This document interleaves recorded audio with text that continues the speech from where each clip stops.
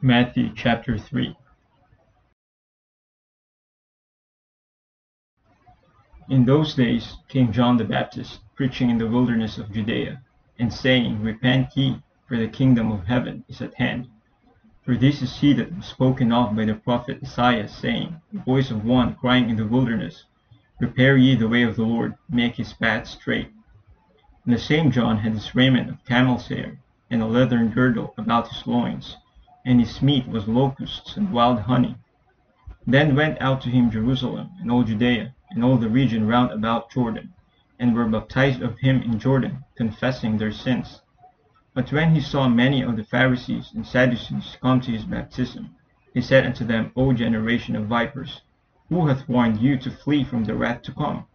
Bring forth therefore fruits meet for repentance, and think not to say within yourselves, We have Abraham to our father.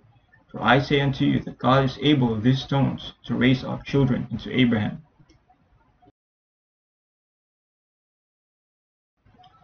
And now also the axe is laid unto the root of the trees.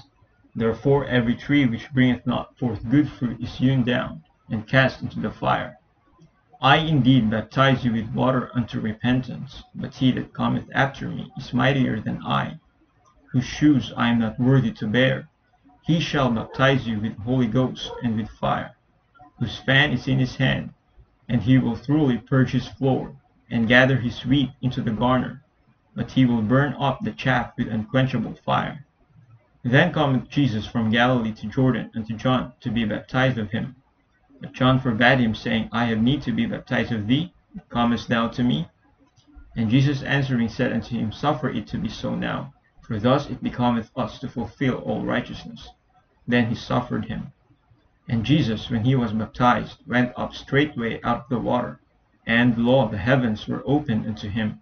And he saw the Spirit of God descending like a dove, and lighting upon him. And lo, a voice from heaven saying, This is my beloved Son, in whom I am well pleased.